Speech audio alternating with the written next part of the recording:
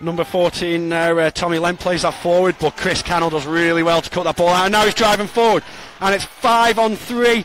Furo Davies lets that run for Steve Whaley. Steve Whaley's driving forward. 3-on-3 here. Steve Whaley goes for it, and he's hit the crossbar. Second ball out to Charlie Higgins, and he's put it away. Really, that's a fantastic break in the dying seconds of the game. 8 seconds left to play.